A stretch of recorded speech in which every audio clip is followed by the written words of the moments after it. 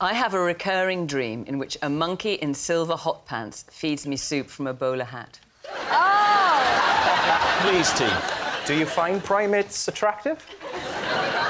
It's that primates find me attractive. Well, we've seen that with Mickey earlier. When was the first time you had this dream? I've been having this dream since adolescence. OK, what kind of monkey is it? I don't know exactly what type. It's a bit like a capuchin monkey. It's quite small. Are they the ones with the frothy bit and the chocolate on there?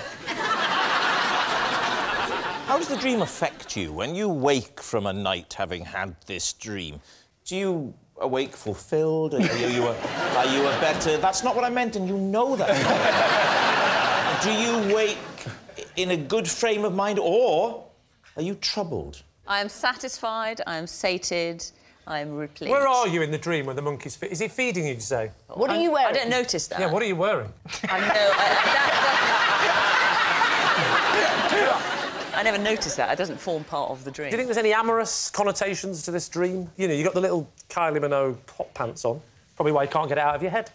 And you've got... So what do you think? Could this be true? I think it's so brilliant. But I think Fiona might just be a fantastic liar. She was very quick on her answers. I think it was... True.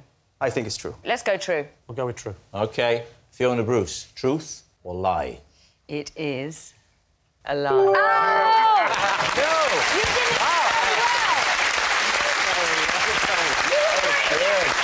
Yes, a lie.